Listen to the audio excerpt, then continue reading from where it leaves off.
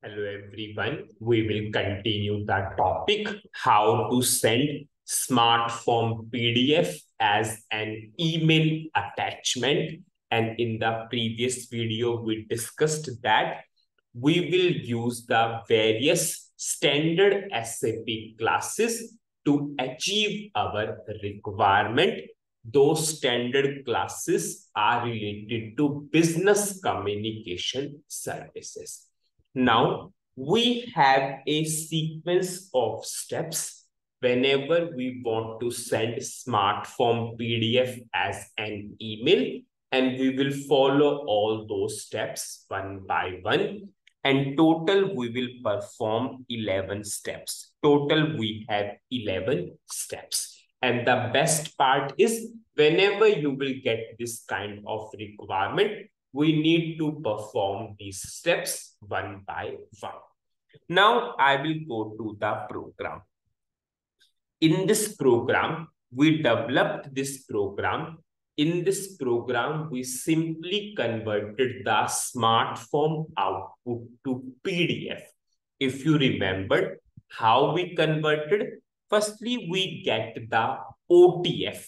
What is OTF stands for output text format.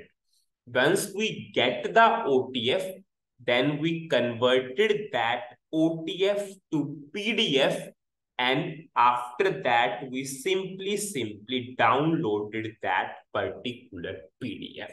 So at that time we followed two steps. We simply firstly get the OTF, then we converted that OTF to PDF, and then we downloaded.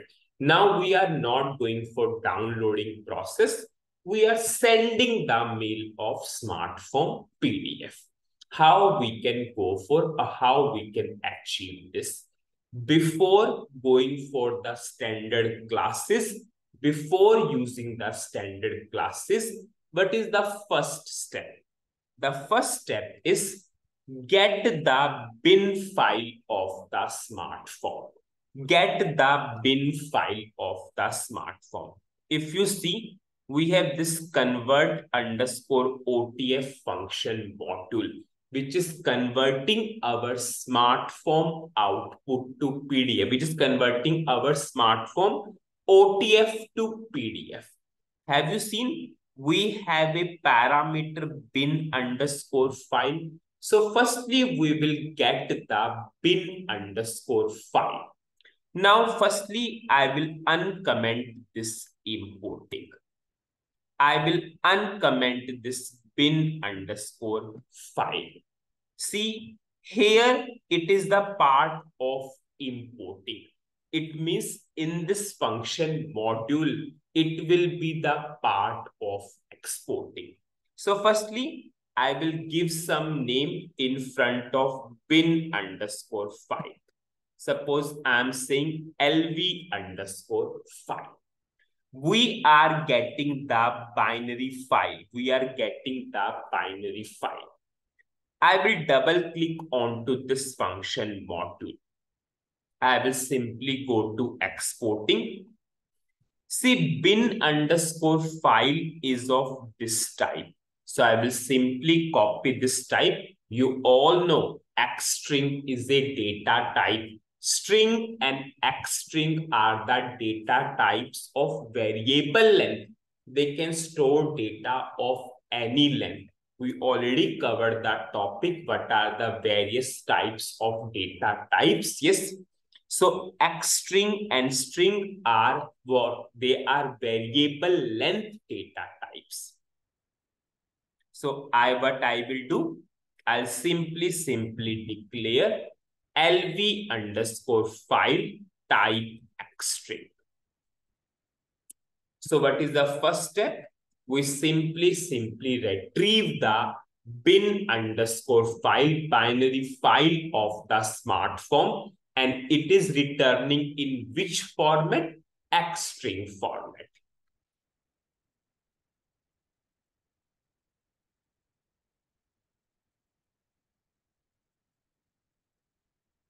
Now we will go for the next step.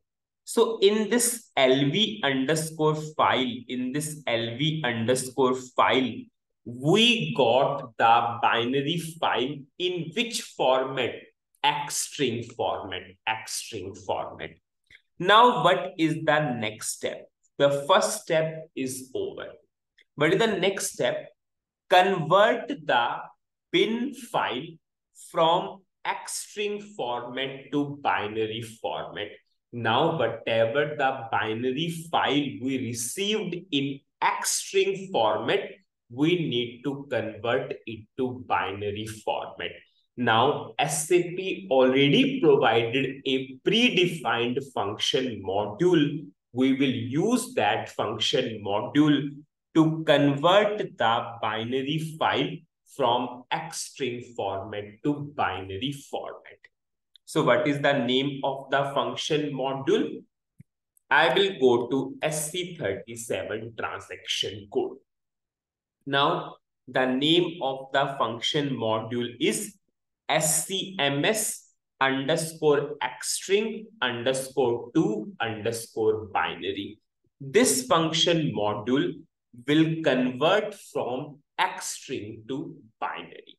So I will simply copy this function module. I will put enter here. And now I will simply go to pattern button. You all know you can call the function module through pattern button. I will pass the name of the function module. Now, in front of buffer, I will pass the name of the binary file, which is in XString format. Yes, we are getting the binary file in which particular parameter? LV underscore file. And LV underscore file is of which type? XString. So I will simply pass this. Now, in this binary underscore tab, we will get the file in which format? Binary format. So I will simply declare one internal table, LT underscore binary underscore tab. So with the help of this function module, have you seen? We are passing the file into XString format. XString is a data type itself. It's a data type of variable length which can store any number of data.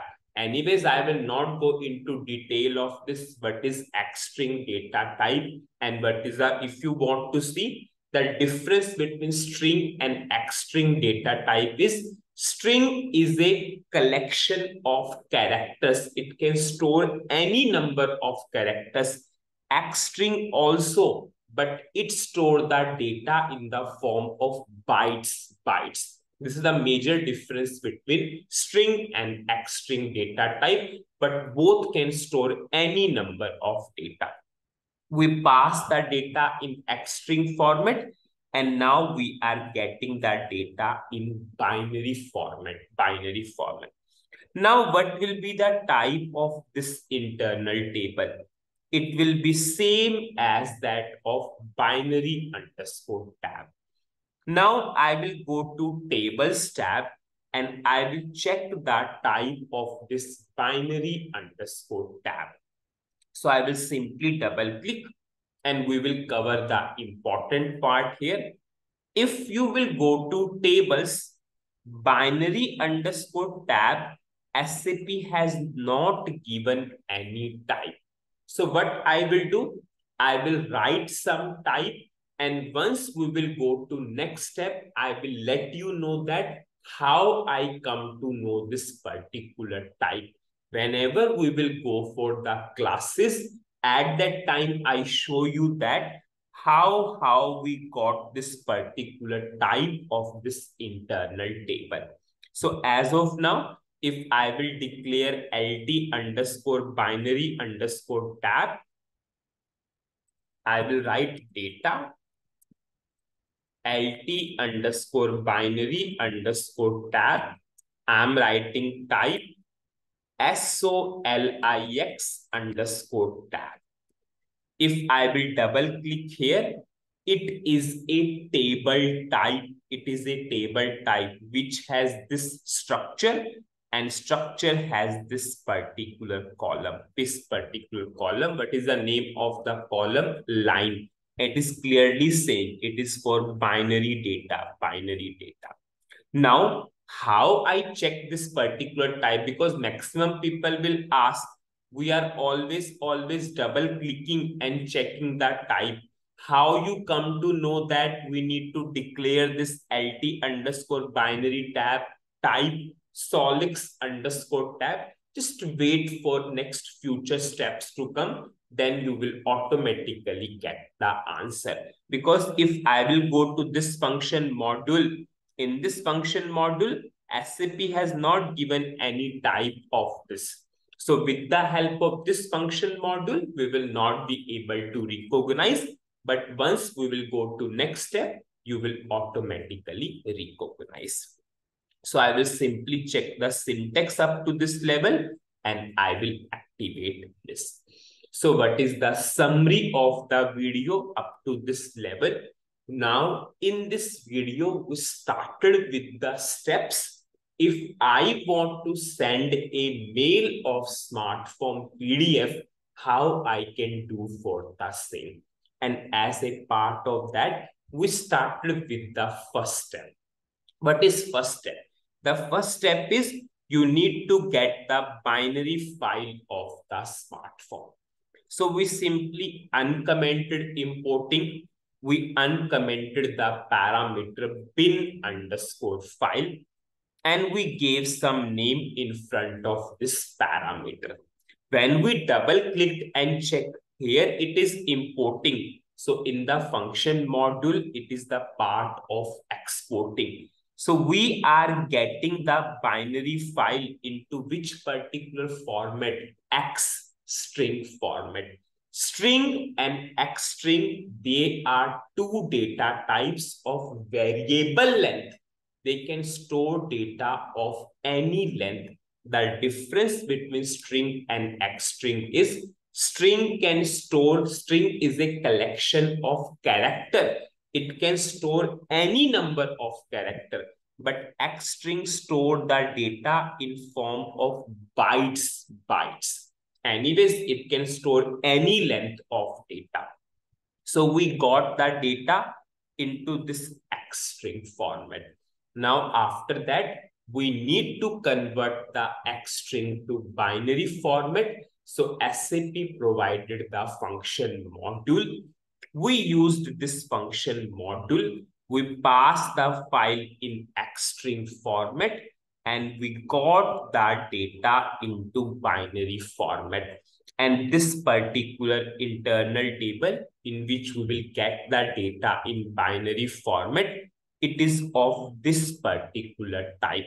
And the type, how I come to know the type of this, that you will automatically come to know once we will go for the upcoming steps. Now, in the next video, we will simply come on to the classes. As of now, we have not used any classes. We simply got the data. We simply got the data in the binary format. Yes, now we have the data. Yes, we will simply send that data through the email. So that's it in this particular video. Thank you.